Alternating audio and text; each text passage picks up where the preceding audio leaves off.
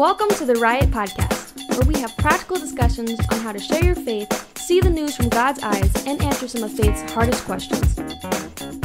Welcome to the RIOT Podcast, everyone. This is Bob Shoneman along with Pete Robertson. How you doing today, Pete? I am doing very well, very well. Actually, I'm doing great outside of just learning that my uncle might not make it. And so he's struggling with COVID-19. He's down in a hospital down in Vegas. And I just got word right before the show today that it looks like he might not make it. But my cousin sent me a message. She said one thing that she's certain of is that she's going to be walking with Jesus. He's going to be walking with Jesus. And Amen. It's hard. I was really close to my uncle, and it's hard to hear this, but when she said that, it brought me joy. At the same time, it just hurt. But I'm doing good, and we're dealing with that, but I'm doing good. So how about you? How you doing?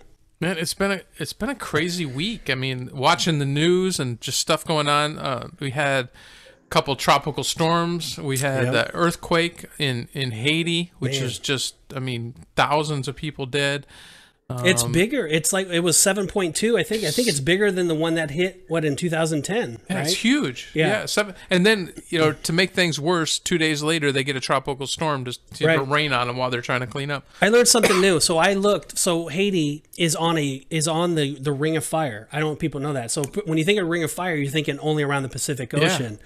Yeah. But there's a plate that extends from Pacific Ocean all the way to where the Haiti is and back, and it's a small little part. It's hard to explain, but there's a little section of the Ring of Fire that goes into the Gulf and the Atlantic Ocean. I didn't know that. I didn't have to either. look it up. Yeah, I had to look it up myself, and I was like, how are they getting these things? So yeah, that's the truth. Because we live in Florida. It's all sand. There's no earthquakes. No, we don't have North Florida and Georgia have little ones, but we don't have any of that. And we then have hurricanes. And then you got Afghanistan, Man. where basically the country has collapsed over the weekend, and people are trying to flee, and Christians, and I mean, I just feel awful for the people there, and man, it's just heartbreaking watching the news. So. I was praying. I've been praying a lot. Christians, if you're listening to this, and anybody that's a follower of Christ, if you're hearing this, just stop what you're doing now and just pray. Just pray for them. But I was the other day, I was just praying. I spent a good hour in the morning just broken, and I just was emotional. And as I started praying, it was really weird. I started saying, Lord, I just pray that you would send an army of angels into Afghanistan, into Haiti, and that you would just start ministering, because it says that the angels are ministers, right? Yeah. And I just pray that you would just start ministering to them and start, your mighty hand and your miracles, that you would protect them and his love on them. And so that's what I was praying for. And so it was it was really specific. It was surreal. But we do make a difference. We can stand in the gap for our brothers and sisters and people that are suffering and struggling all around the world. And a lot of people think, well, how does prayer help, or how is that? Well, I'm telling you, the prayer of a righteous man availeth much. And if you are surrendered to God and you're walking with God, you have a duty and obligation to be praying and standing in the gap for those. And not to mention that we can help with, Samaritan's Purse is over there right now and helping. And I'm sure World Vision is a part of that. And Compassion International are just certain ones that we can help with, giving and doing that. So there's many things that we do, but the most important is prayer. That's so good. Yeah. You almost feel inadequate at times. Like, what do I even pray for? But I love that, just asking the angels that God knows what to do. Yeah. But just lifting them up in prayer is just amazing. Yeah. But we've had our good friend Rick's in the hospital with COVID. Yeah. Man, there's just lots of prayer needs going around. So no shortage of that. What about good news? Any good news going on? I don't know. Speaking of COVID, though, I mean, apparently it's bad again. And, we haven't talked about this too much on the show, but again, I mean, we're always telling people that, be careful, be mindful. We're not pro-vaccine, against vaccine. We're none of that. It's between you and the Lord, and you need to really seek him and hear him. But more than anything else, I mean, just be respectful. honor God in all that you do. If they're asking you to wear a mask, then wear a mask. I mean, don't make it a big deal. Just bring peace, love people. You have a duty and an obligation to be a difference maker, to speak life into people. And so whatever that means, when Paul was talking about I'll become all things to all people, he adjusted. He did what he needed to do so that one might come to know who Jesus is. And so do that, wash your hands, don't get around infected people or going around other infected. And we're going to hear from Mauricio today, and he's a survivor of COVID. He almost died. And so we're going to hear his story today. And so it's something that this is real and this is going around, and we just want to do our part as believers in, helping out. So I don't know, what's your thought, Bob? You're smiling at me. No, it's just a lot. Yeah, I laugh. My fear with the masks is that I think too many people use it as a security blanket, and they think, well, I'm safe because I have a mask on. Yeah, not true. And I go to Disney World, and they're back inside where you have to wear a mask. And you go, and this is gross, but you'll go to the bathroom, and people will walk out without washing their hands, but they got their mask on. Right. And it's like, you're not doing any good. So I hate for the mask to be this security blanket that doesn't work. And we're all on the same page. I don't think anybody in the world wants to wear it, and I think we're against it in per se. But there are people out there that are dead for it, and that's all they know. Yeah. And so it is what it is. So we just need to pray again that God's perfect will would be done in this. But I think your point was just love on people. Yeah. Bottom line. Don't use these things as divisive. The devil would love that. Would just keep fighting with each other over stupid stuff like that. But that's what I think we need to be really Let's not make with. This a divisive issue. Yeah, there you go. That's what I was trying to say, but didn't have the words. That's good. So up front, I just wanted to remind you guys to check out our social media pages. The RIOT Podcast on Facebook and Twitter, RIOT Podcast on YouTube. And I'm going to, I always ask you to like and subscribe, but I'm going to ask you to do one more thing this week. Share it. Share it with a friend, even if it's just one person.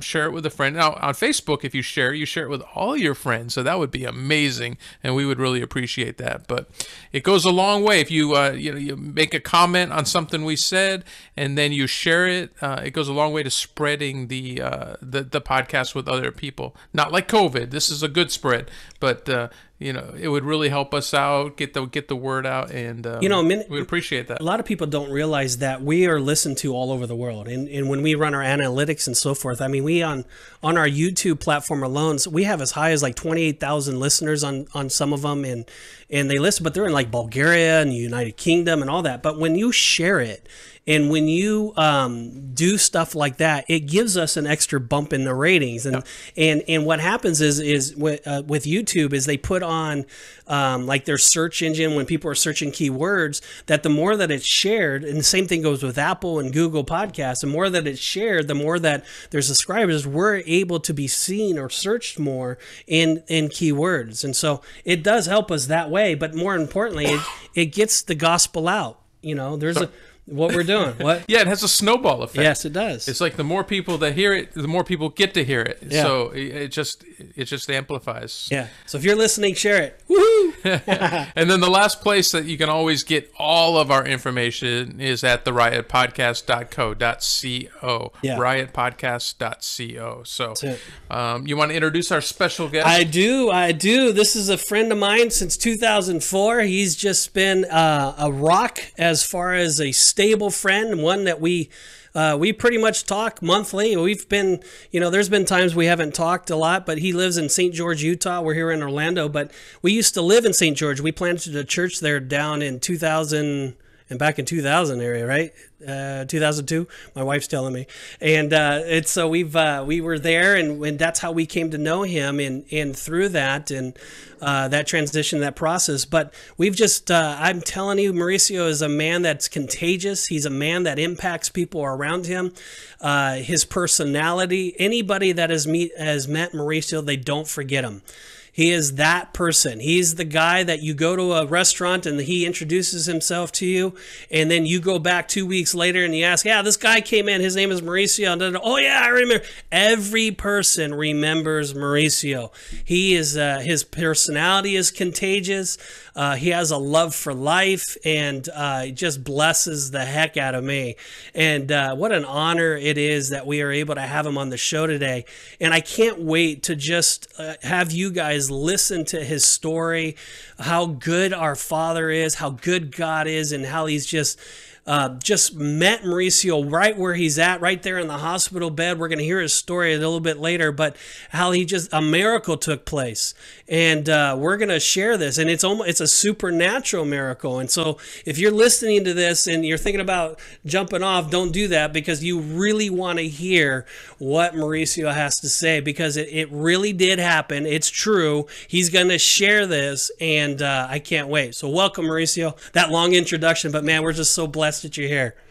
Well, I'm happy to be here, and as you said, I do have a story to share, and the Lord's put it in my heart to be His warrior, and you'll find out why.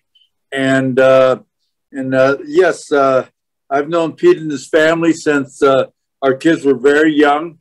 Yeah. We all went to church together until they moved from Utah. And we spend a lot of time visiting each other's homes, cooking, going on vacations together. And you guys did most of the cooking, though. Well, what's that? You and Janet are the chefs, man. You guys, well, I'm telling you, you guys did most of the cooking. I love to cook. Yeah. And, you know, we spend a lot of good time together, a lot of laughs. Always.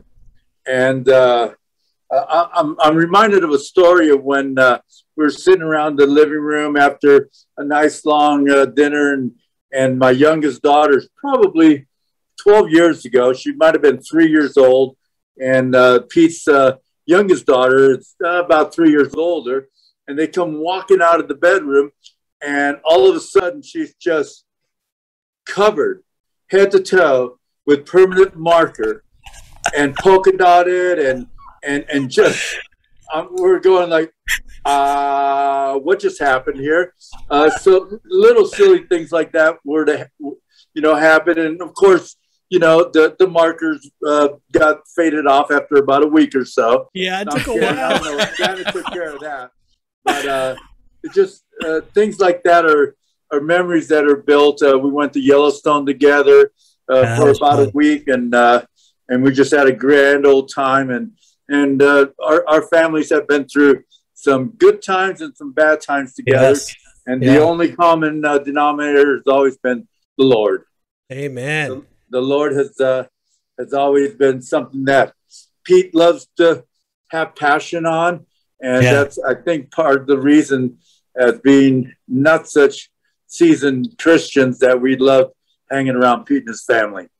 That's awesome. Go ahead. Well, let's jump into the show. I want to give you the show title and then kind of open us up in prayer. But our show title today is going to be, "How do you know if you're a lukewarm Christian?" So, and then, man, we can't wait to hear Mauricio's story. So, before we do that, let's jump into prayer. Father, we just thank you for this time. We thank you for our listeners. We thank you to everyone who's out there listening to this podcast or watching on YouTube, Lord. We ask that you would bless them, that you would speak to them through this podcast, that you know, the stories and the topics that we talk about, Father, that it would resonate with them, and maybe just hit a chord with them, something to draw them closer to you, Lord. So we ask you to be with the show now. In Jesus' name, amen. All right, let's go. Let's go ahead and just do our opening statement. Yeah, let's do that. And we'll get through that. What happens when we try to have one foot in the kingdom and one foot in the world? What happens when we try to live for God and at the same time try to please people, or even try to please our own flesh? People always ask, how do I know if I'm a lukewarm Christian? Sometimes a person is a new believer and is still trying to learn the ways of God, but others have known about Jesus for a long time. We say known about Jesus for a long time because if a person is living with one foot in the world and one foot with God, are they truly saved? The Bible says in Revelations 3:16 that straddling the fence is not acceptable. It says, "So, because you are lukewarm, neither hot nor cold, I am about to spit you out of my mouth." I can't tell you how many times someone has come to me and said, "Am I lukewarm? And what does that mean to spit you out of the mouth? Does that mean I'm saved, or does that mean not saved?" I don't know. What do you think, Bob? Yeah, I heard a pastor say not too long ago, talking about that verse. He's like, I don't know what Jesus means by, or where I'm going to go when Jesus spits lukewarm out, but, it may be heaven, it may be hell, but I'm not taking that chance. So my guess is if they're asking the question, they probably already know the answer. I agree with you. That's a really good way of looking at it. I mean, only God knows. I mean, he is talking to the church of Laodicea, and it is a church, and so there's got to be people that are lukewarm, that are saved, that have given their life to the Lord, it would think.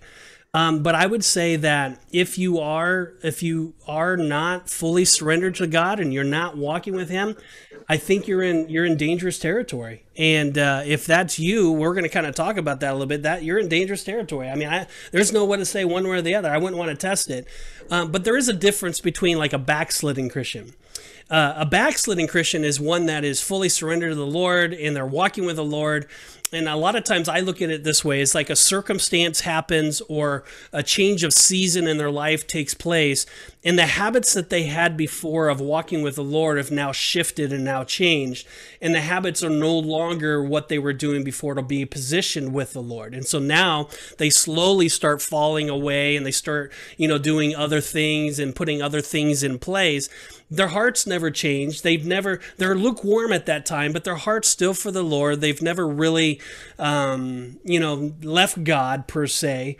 And they want to be with the Lord. They're just not positioning themselves to have an intimate relationship with the Lord. So I think that's where the prodigal son comes in. We talked about that a few weeks ago, where they go away, they live their life the way that they want, but their heart is always still with the Father. They still ultimately are going to come back to the Father. It's just right now they're just living a life. But a lukewarm is this.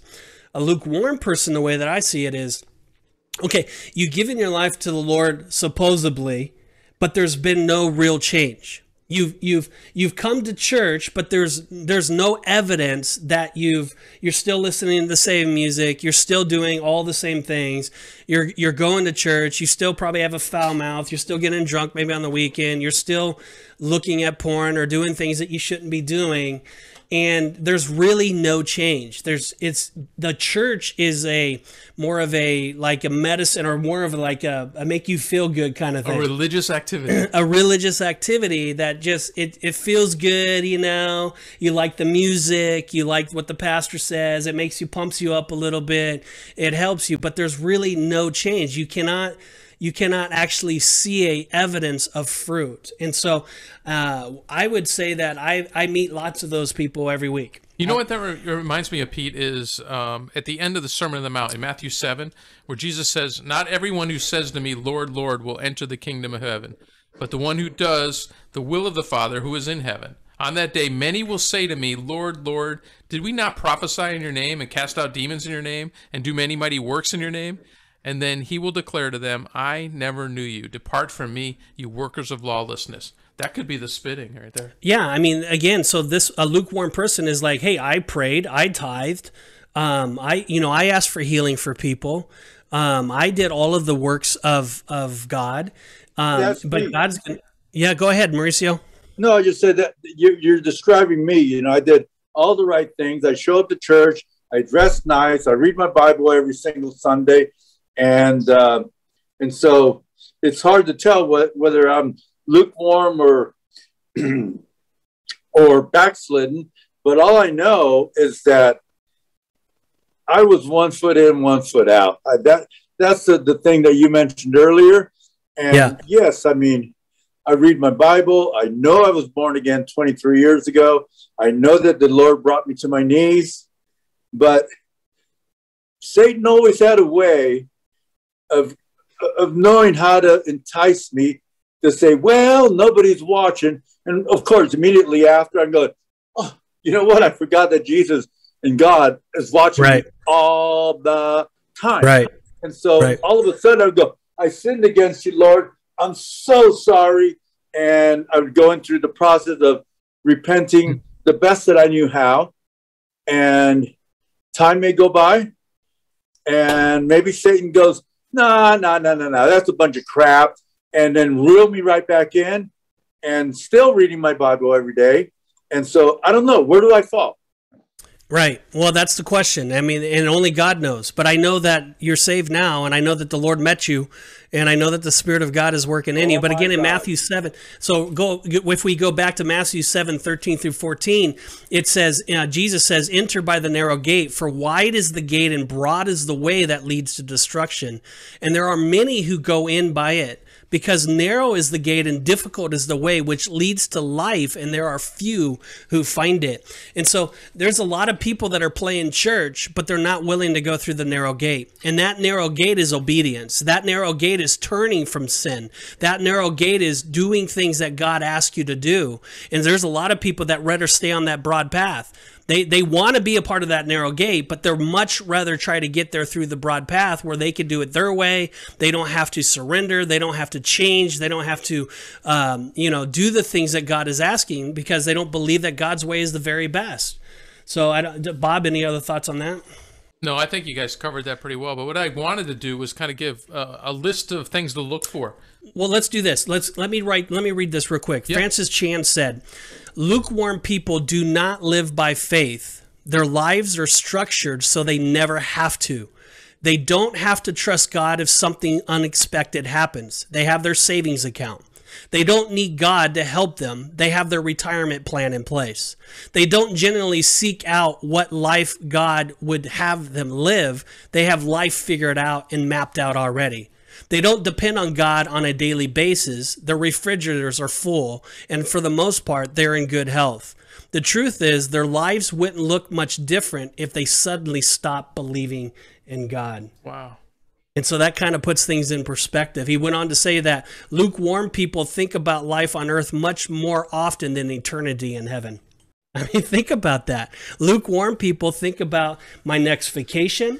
They think about my how I get a raise, how I get a different job, how I build up the house more, all of that. That's their mindset. Their mind isn't on the kingdom things. Their mind's in how do I get the next best thing on earth. Wow. And every one of those statements use the word I.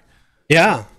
They're not focused on others either. They're focused on themselves. Yeah. Go ahead and do that list, though. So this list will kind of share, like, it's not all encompassed, right? No, so this is, no. I mean, you might have 1 or 2 of these. You might have 3 of these. You might have them and you don't know it. You might be just blind to it. And I believe that's true on a lot of these. Yeah. But it kind of gives a nutshell of what a person that's living in a lukewarm state looks like. Yeah, we'll see if any of these resonate or, with you or someone you know. Yeah. So here they are. How do you know if you're living as a lukewarm Christian? You mostly come to God when you have a problem. You think of him often, see him at work in their life. They do not think him often. Oh, thank you. Or see him at work in their life. I'm trying to change the pronouns. That got me. Their Christianity is what God can do for me. How can he make my life better? If he doesn't do what they ask for, they get mad at God and ask why. Been there. Yep. They try to twist scripture to justify their sin. Been there. They think they are Christians because they do good deeds and go to church, but they live in sin 6 days a week and are holy on Sunday. Wow. They compromise with the world because it's the most popular choice. Even though on the outside they say all the right Christian things and the inside says otherwise. It's like I've been to people's church people's house, like and then I would just watch them observe how they were with their kids or how they are with everything else. And I look at my wife, or we're just sitting there going, are they saved? Hypocrisy, right? We talked about that earlier. Yep. They fear hell, so they want to be a Christian to save them from it, but don't obey God's word. They want fire insurance, right? That's it. They lack repentance. They are not truly sorry for their sins, nor do they really want to change. They say they're sorry, but are still not willing to let God change them on the inside. So it's like you got caught in adultery, so you say you're sorry, you're wrong, you go back to your wife, you go back to your husband, whatever that is, and then, weeks down the line or 2 months down the line, a year down the line, 2 years down the line, boom, you're right back into the same position you're in. And a repentant heart is like, God, I can't do this. I'm broken. There's no way I can change. Lord, I need your help. And a repentant heart is one that's just saying, God, help me. And then you're constantly in a position of prayer, of seeking God, of asking God for help, of doing things in such a way that the Spirit of God then enables you to be able to get through your sin. That's the repentant heart. Yeah. That's the change. There's a big difference between being sorry that you got caught. Yeah. And having your sin actually disgust you, right? Yeah. And wanting you to turn Doesn't from mean the temptation is not going to be there the rest of your life. It will. Doesn't mean that you're not going to fall sometimes. You will. It just means that your heart is turned towards wanting to please God more than you're to please your flesh. You're disciplining your body. You're capturing your thoughts. You're doing things in such a way that will allow you to have victory because God is now in control. So good. We got a few more. They think they're saved because they compare themselves to others around them. Ooh, that's dangerous. They look at other church members who do worse than they do and think they're better. That's legalism. Ooh. They never or rarely share their faith, and if they did, man, I can't read. It was to make them feel like they are pleasing God to get something done. Again, it was out of religion. You're doing it like, oh, it's a checklist, right? Yes. They lack intimacy with God and do not know his voice. The Bible does not come alive for them. That's a red flag. Yeah. If you're reading the Bible and it's boring and you don't understand it, that is a red flag. It's one of the ways that, I ask people, what did you read? When I meet with people on a weekly basis, I'll ask them, what have you read and how is God speaking to you? And when they say, I don't know what it says, or I don't know how God's speaking to me, that's telling me that they're not living a surrendered life. They do not have intimacy with God. And so there's something inside them or something that's happening that they need to shift. They need to change. They need to adjust because right now they're not hearing God and they should be.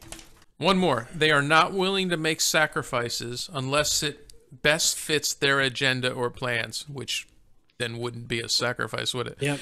They have their minds made up. I know lots of people like this. Minute you have your mind made up, they're doing it. Nothing's going to change it. Don't give names, please. No, I won't. All right, Mauricio, what's your thoughts on those?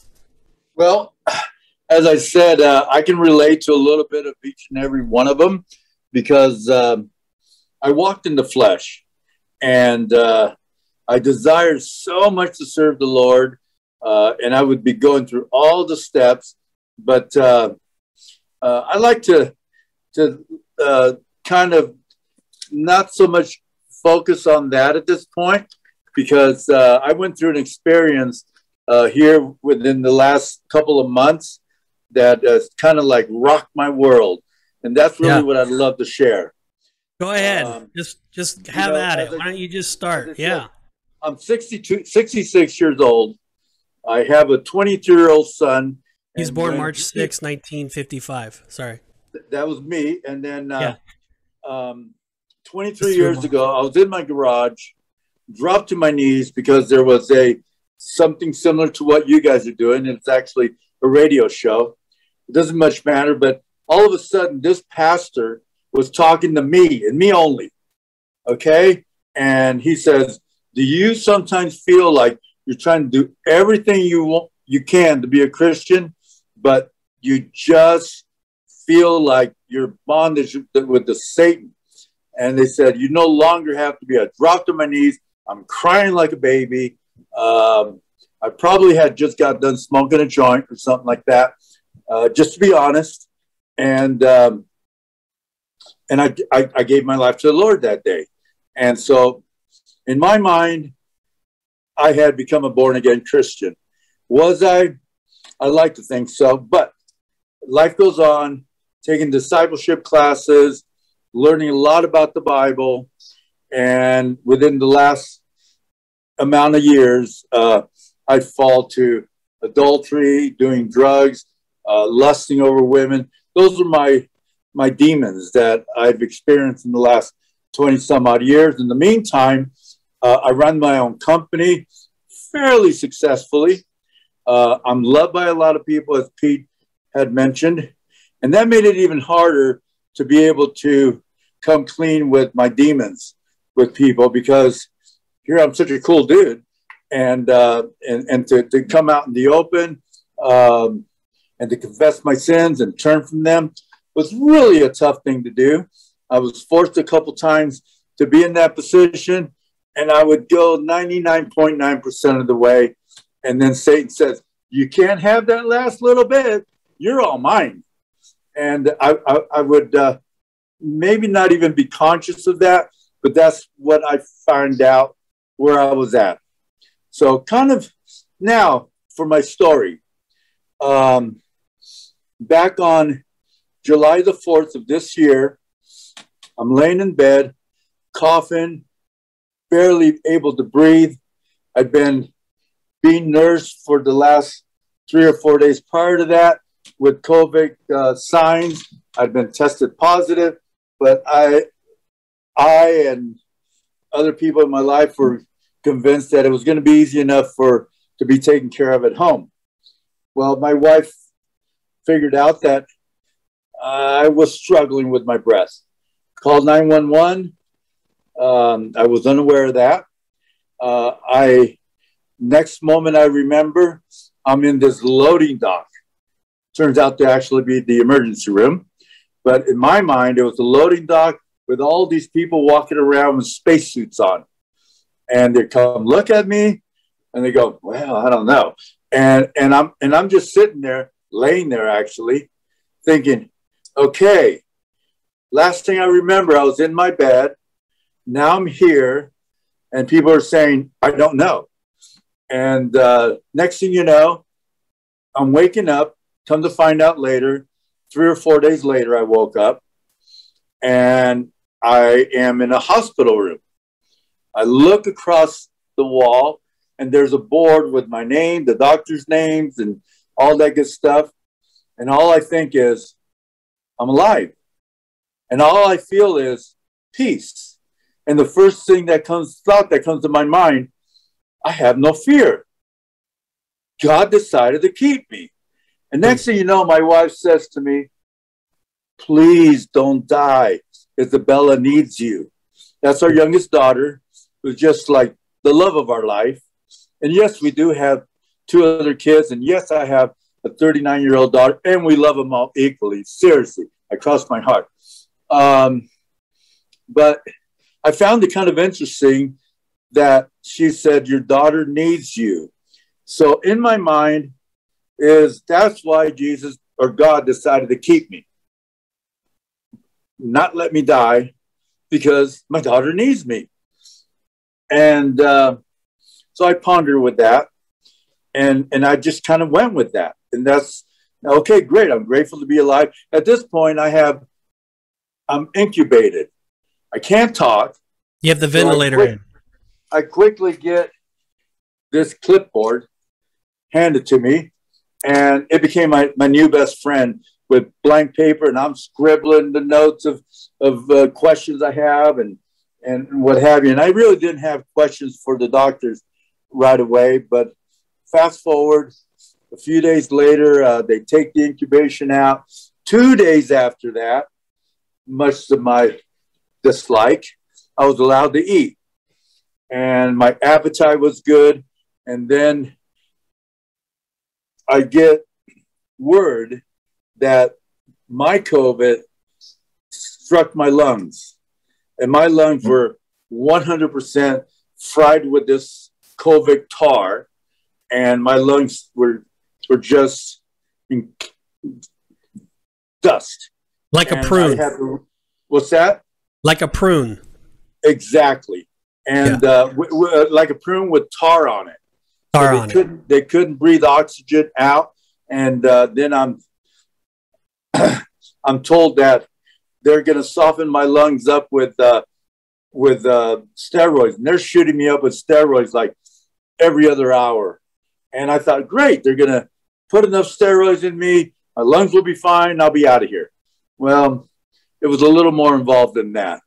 But as a little bit of time went on, it was on, where's my calendar? It was on 3 weeks ago, Friday. So it would be on July the 30th, after I'd had a lot of visitors and what have you, I received a visit from a dear, really hard, just a rock of a Christian. And it was about his fourth visit. And we were talking, and he proposed something to me to pray about. So I said, absolutely. And he left, and my evening went on. And when I went to bed, I went into prayer. And we all know that when you pray, then you wait for the Lord to speak to you. Well, another thing that I'm going to be honest about, I generally fall asleep before the Lord actually talked to me. I'm assuming he did talk to me, and it's all like, you know, like the book under your pillow, it's all going to sink in, right? Well, I was a little mistaken, come to find out a little bit later. But I go into prayer, and I'm praying about, you know, my family and other friends who are afflicted, even as I'm afflicted. And next thing you know, I'm laying in my bed, and the whole room turns into like a gray cloud. And this is 1, 2 o'clock in the morning. And I'm laying there. You're still in your room. There's still action and things that are taking place around you.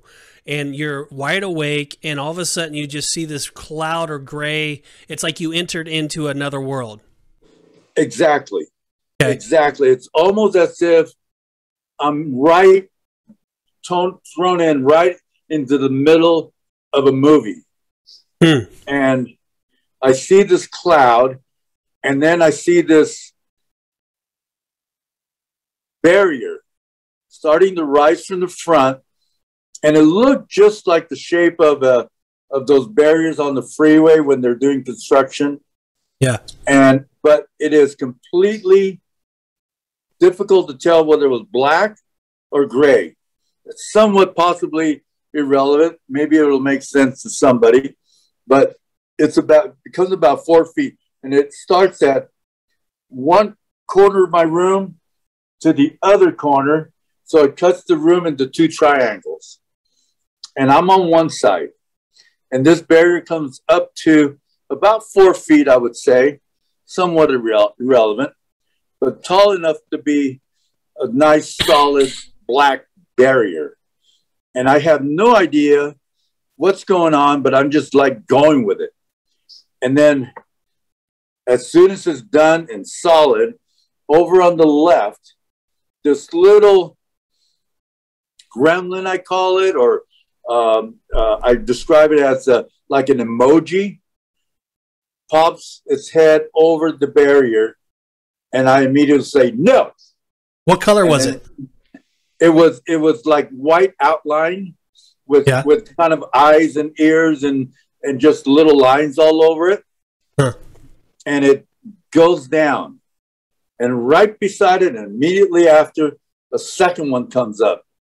And then a third one. And at this point, when several 5 or whatever amount had happened, I start to get what was going on. Those were all the demons that have been with me, not just in the last 20 years, but throughout my life. So the Spirit of God put it on your heart that this is what they are, and you were saying out loud no to each one of them. So when they popped out, as soon as it would pop up, it would take like 1 second for it to pop up. Immediately I go no, and I, you know, the hospital, they were very kind because I played music and I would talk on the phone very loud, like I'm talking now. So no one rushed in to see what was going on. And mind you, this is 1 or 2 o'clock in the morning. And they had other patients that were much worse shape than I, that they usually were in their rooms. Anyhow, I go, no, probably about 30. As soon as the very last one to my right was told to go away, I knew exactly who I was saying it to. I then knew that the barrier was actually representing temptation from Satan. Wow. And all of a sudden, that barrier started to melt. and ended up just being black liquid on the ground. And then I heard the Lord say to me, once again, I don't know what to tell you other than I actually heard the Lord say, now you are all mine. Wow. And that's when I realized that I could not cut my ties between Satan and I, but the Lord helped me through the affliction of having COVID. Wow. And then he says, and now here is the Holy Spirit. And at that moment, I'm laying in bed. I felt my body just puff up. And I can't recall whether I put my hands on my eyes or not, but I felt scales coming off of my eyes. And then the Lord says, now you are to glorify me and to worship me the rest of your life. Wow. And that's when I felt like, thank you, Jesus. And I had prayed and prayed and prayed that Jesus would cut the bondage between Satan and I. Yeah. And he actually helped me do that evening, or something helped me do that, because I felt like I either had a little tiny string tied to Satan or a big ass rope like this tied to Satan. Now, at one point or another, I don't think that's bondage between Satan and I was ever really, really, really gone. So maybe that's the night that I became born again. I don't know. All I know. Well, but I do know, because you did tell me a story right afterwards that you would read your Bible. So the next day you would read your Bible. So tell that story of what happened when you started reading your Bible from what happened in the past. Oh my gosh. This was bizarre. And I thought, is this just momentary? But I'll start with, in the morning, I just say a little, thank you, Lord, you know, and the only thing that I could think of is, Jesus, fill me with your Holy Spirit again. And my chest puffed again. And then I always reach for my Bible, which is Verse of the Day with YouTube, little plug for you, YouVersion. And I listen to the little commentator on the Verse of the Day. I turn on the Bible and I start to listen to it and read along. And all of a sudden, I understood every single word. I understood the meaning of everything. I understand. I can't say that I haven't read the Bible maybe 8 times over, and I've been going to a non-denominational church where all they do is teach the Bible. I've read all this before, and I've always just allowed certain things to just take. Okay, well, I may not get it, but I'm maybe not meant to get the whole Bible. Well, the Bible became alive, and I understood the story. It was as if they were speaking to me. And I think I've experienced that maybe 6 times in the last 23 years, where I felt the Bible was actually speaking to me. But then I said, okay, well, let's try another chapter. Boom, same thing. And well, let's try something that's always difficult. Psalms. Boom. It's and so the Bible has come alive for me. I have the Holy Spirit dwelling in me. And a little story. I thought, man, everything's going so good. A few days go by, and I thought, I haven't even been tempted for anything, and I know Satan's there. Well, that same night, I had got done with my dinner, a very nice full dinner. Kudos to the hospital food. But then I started thinking about chicken salad. The chicken salad they have there is amazing. And I started thinking about chicken salad. And so It's about 10 o'clock at night. They'll take orders up to 1 in the morning. I pick up the phone. I want chicken salad. And they send me the voice message. And I go, oh my gosh, chicken salad, chicken salad, chicken salad. And I look over and I saw some crackers that my wife had brought me a few days earlier. I grabbed those crackers and say, if I can't have chicken salad, I'm going to eat these crackers. And I start dipping them with peanut butter she had brought me. And all of a sudden, I felt really sick.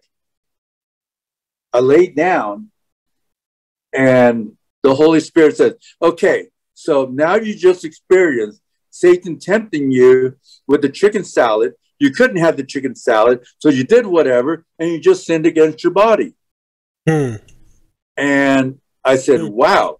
So I am going to still be a sinner. Darn, I thought I had a free pass of not being a sinner anymore. Now temptation will always be there. Yeah. Then I remembered we're all sinners.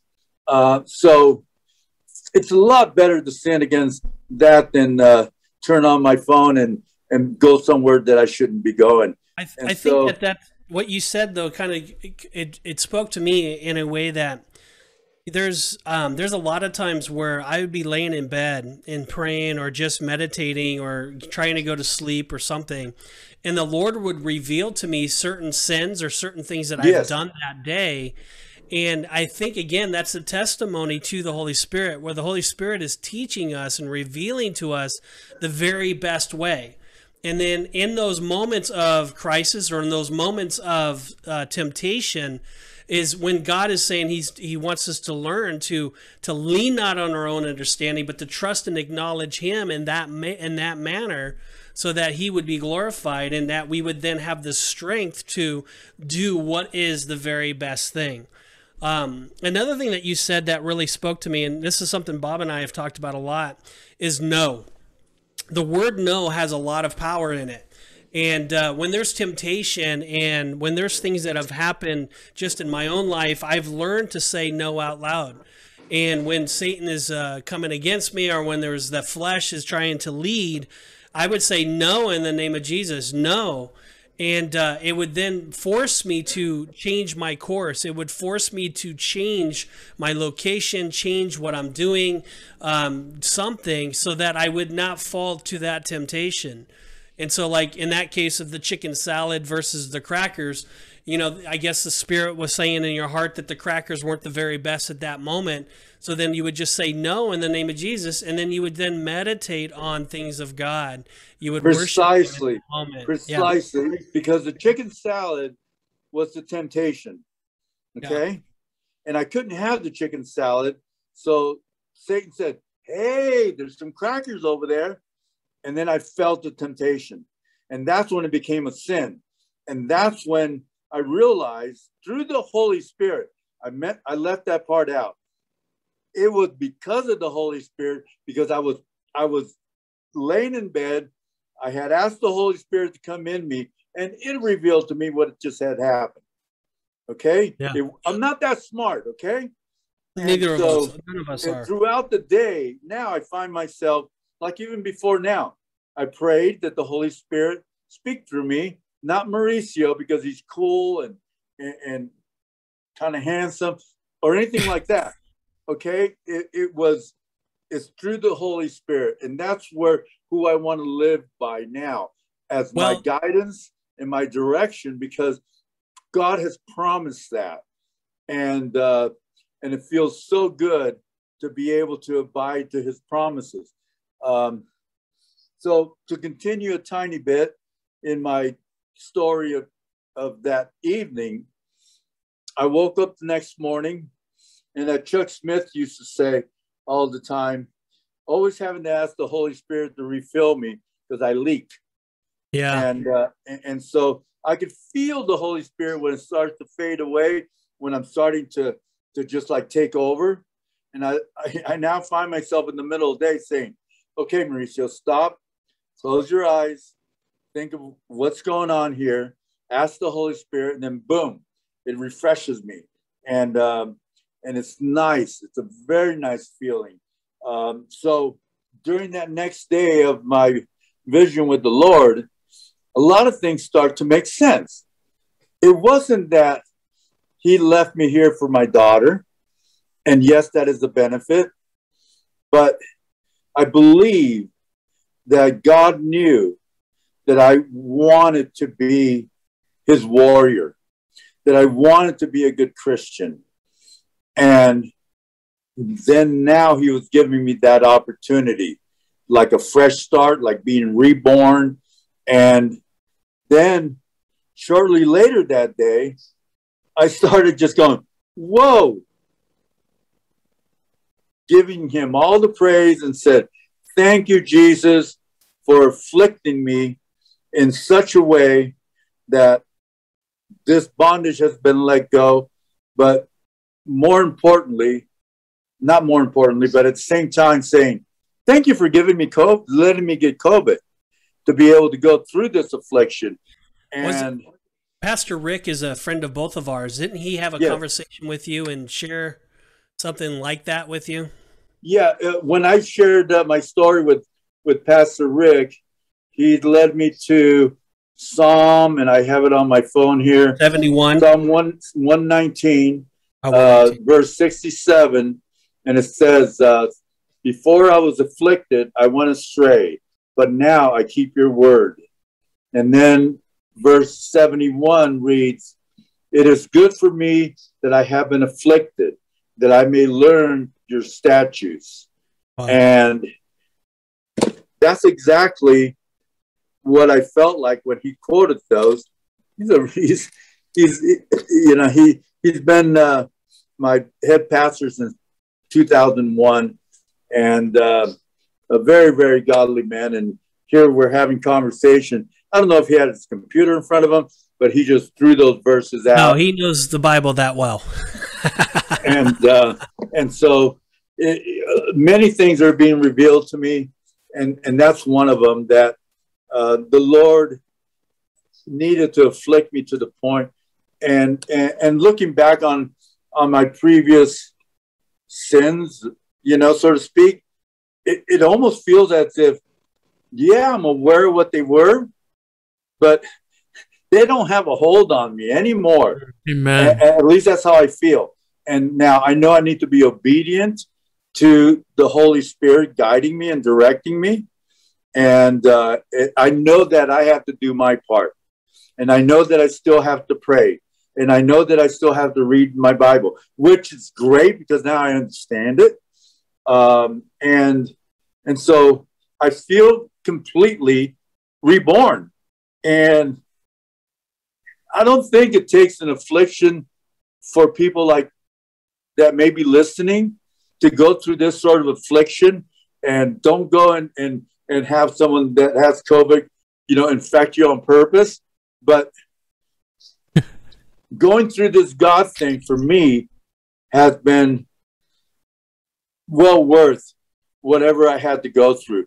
And people ask me, well, how's your business? How's your home life? Well, my home life, just the week I went into the hospital, I had painters lined up, new floors lined up, new carpet lined up, and things like that. I'm always the guy.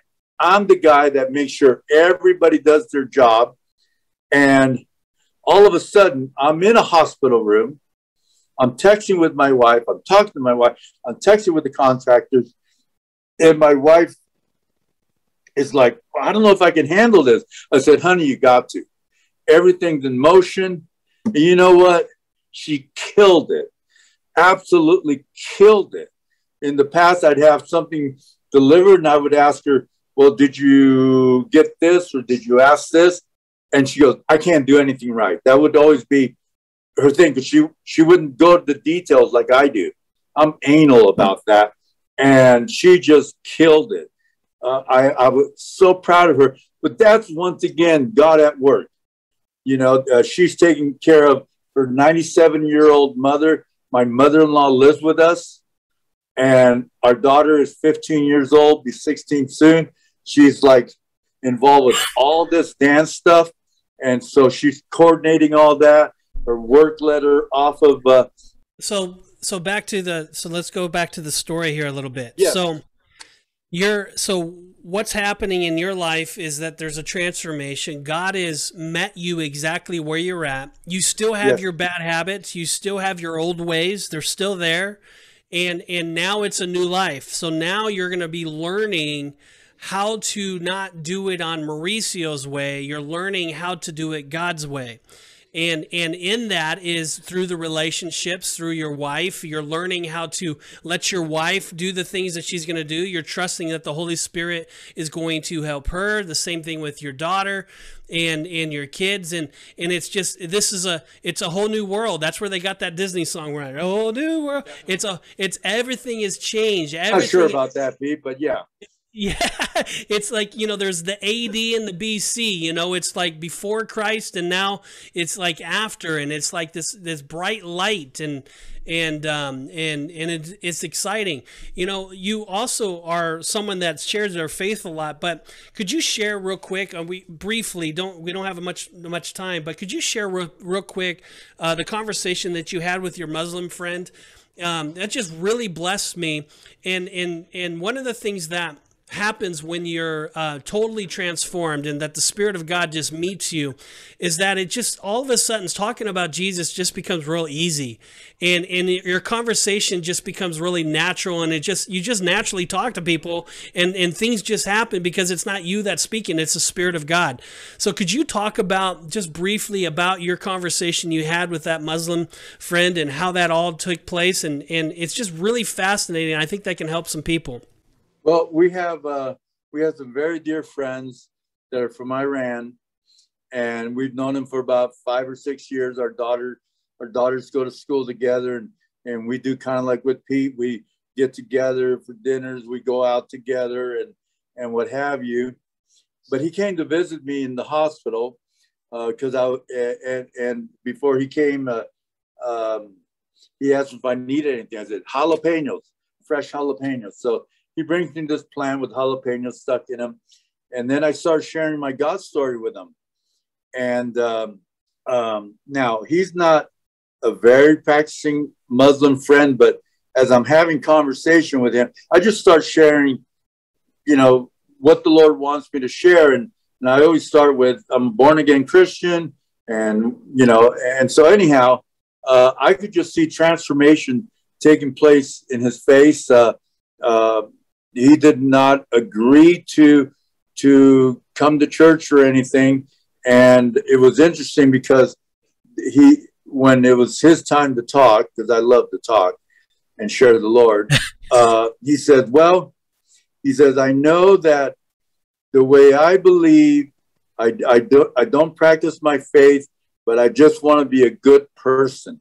And I want to help people, and I want to do all these things. And I know that God will honor that, and I will go to heaven. And I said, well, it doesn't quite work that way. And I said, but you are a good person. And I didn't go into explaining to him what he needed to do, but I do know that a seed was planted. I'll shift over to something I didn't tell you about, Pete, with another Muslim person. I've never taken the guts to talk to people about their religion when they're Muslim. I'm on the phone with AppleCare, and the guy's name is Abdul. Right. So anyhow, Abdul explains to me how his faith works, which is very much like the way I was raised Catholic. And then I explained to him how my faith works, and that, no, I don't need judgment at the end of it all. That once I've accepted the Lord into my heart as my Lord and Savior, to be absent from the body is to be present with the Lord. So that's my story. Yeah, it was. I know you didn't have time to talk about it, but it was really amazing because you were asking him what he believed, yes. and you basically were allowing him to talk, to share with you. So you learned a lot about what the Muslims believe at that time. Yeah, it was really, really neat because I've never heard it from them. Yeah. I've had been to seminars where we talk about building bridges and so on and so forth, and it's and you were able to just faith. But, you were able to just walk him through that and be able to just share that that what he's believing is kind of a workspace, and that he has to do certain things to get there, and you're able to share with him the free gift that we have in Jesus and the grace that God gives us, and all of that. But with that said, we're gonna close up here a little bit. Today's show is really just targeting, there's a lot of people out there that are maybe by the wayside, or maybe they're like Mauricio and they were going to church, they were doing the different things, but they just never really had an intimacy with the Lord. And if that's you and you're listening to this and you're saying, yeah, I want that. I want what Mauricio had. I want God to show up and to change me from the inside. I want the Holy Spirit in me. Well, if you're saying that, I'm going to tell you this right now, that God will never leave you nor forsake you. And if you're continuing to pursue him and position yourself to be in his presence by reading, by worshiping, by attending, by doing the things, and your heart is turned towards him, I guarantee you that the Lord's going to reveal himself to you, and he's going to touch you and transform you. I think the reason why we stay in the course of a backslidden state, or the reason why we stay in a lukewarm state of mind, is because we're not willing to change. We're not willing to adjust our life. We're not willing to surrender and say, God, I'm done with this life. I'm done trying to do it my way. I'm done trying to fix my problems. I'm done with all of that. And knowing Mauricio for these many years, I've heard his heart many times. I've heard him say the things that he said many times. But deep down inside, Mauricio's heart was saying, I need Jesus and only him.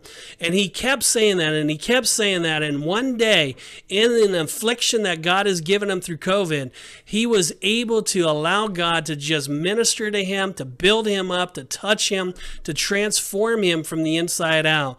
And now his life has meaning. It has more purpose. It has a direction.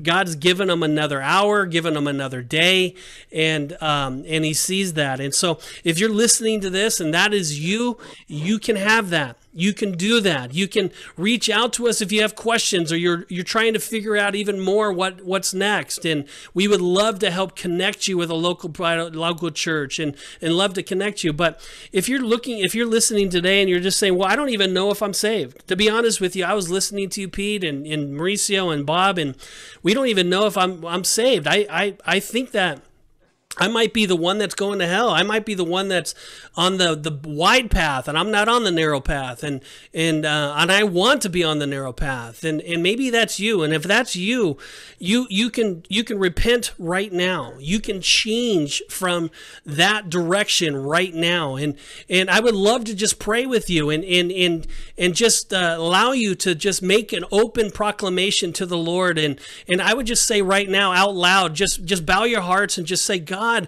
I need forgiveness now. I think I'm going the wrong direction, and I think that I'm not on the right path. But Lord, I want to know. I want to be saved. I want to have salvation. I want to have the experience that Mauricio had.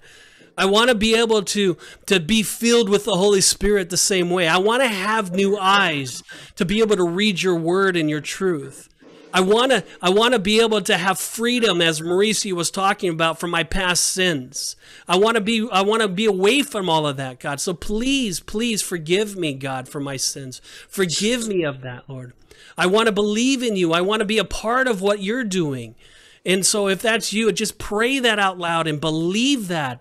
And from there, just open the book of John and start reading. Open the Word of God and start fellowshipping. Find a local Bible-believing church and get involved and connect there. And I'm telling you, the Spirit of God will move in your heart. If you are broken, the Bible says that the ones that come to him are a broken and contrite spirit. If you're broken and your spirit is saying, I want Jesus, then God will enter. God will bring his presence to your life. I guarantee it. He will never leave you and never forsake you. And so with that, if you did give your life, we would love to hear from you. If you go on to RIOT Podcast and click up at the top, riotpodcast.co, and click at Know God at the top, you can go ahead and go down to the bottom and click that I accepted the Lord, or I repented of my sins, and fill that out and get in contact with us. And we would love to just reach out to you. We would love to just get connected with you and connect you with a local church and answer any questions and give you some material to help get you on your way. But Bob, what's your thoughts? Any last words on this? Yeah, Mauricio, what an amazing story. Thank you for sharing that with us. I wanted to share something that jumped out while you were telling your story, and there's just so many amazing parts of it, but one thing that really stood out to me as you're laying in a hospital bed fighting COVID, which is attacking your lungs, twice you said God came in and filled up your chest. Healing you of what the world, what this disease is trying to kill you of. God comes in, and even the way you said it, your body puffed up and everything, God comes into your chest. Man, what an amazing God we serve. So good, so good. You have any final words? Yeah, Mauricio, any other last thoughts? You know, that's really interesting that you point that out, because I hadn't really made that connection, because that's what I was there for. I just thought it was filling me with the Holy Spirit. But thank you for sharing that, because it is it was a double whammy, and praise the Lord. Amen. Praise the Lord. It's all I can say, and may all the glory go to Him.